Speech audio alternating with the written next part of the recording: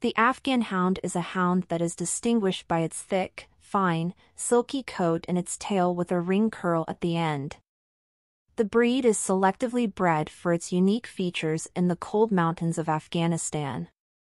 Other names for this breed are Tāzī, Balkh Hound, Baluchi Hound, Barakzai Hound, Shalgar Hound, Kabul Hound, Galanday Hound, or sometimes incorrectly African Hound. They have the ability to run and turn well. The Afghan Hound is tall, standing in height 61 to 74 cm and weighing 20 to 27 kilograms.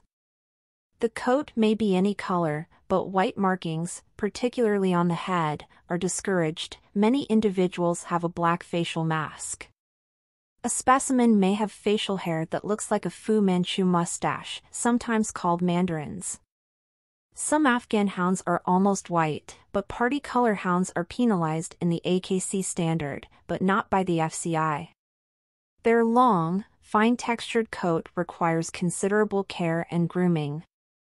The long top knot and the shorter-haired saddle on the back of the dog are distinctive features of the Afghan Hound coat. The high hip bones and unique small ring on the end of the tail are also characteristics of the breed. The temperament of the typical Afghan Hound can be aloof and dignified, but happy and clownish when playing. This breed, as is the case with many sight hounds, has a high prey drive and may not get along with small animals. The Afghan Hound can be a successful competitor in dog agility trials as well as an intuitive therapy dog and companion. Genomic studies have pointed to the Afghan Hound as one of the oldest of dog breeds.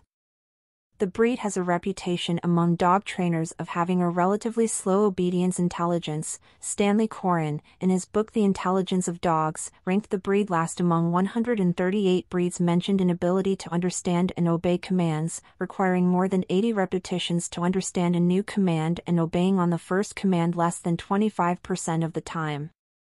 Coren noted that Afghan Hounds were consistently ranked among the least obedient dog breeds among all of the trainers he consulted, with a majority ranking the Afghan Hound in the lowest 10 breeds out of 133 listed. Although seldom used today for hunting in Europe and America, where they are popular, Afghan Hounds are frequent participants in lure coursing events and are also popular in the sport of conformation showing. The Afghan Hound has been identified as a basal breed that predates the emergence of the modern breeds in the 19th century. It is most closely related to the silky. That's it for now, and thank you for watching. If you liked our video, please give a like and subscribe to our channel for more videos.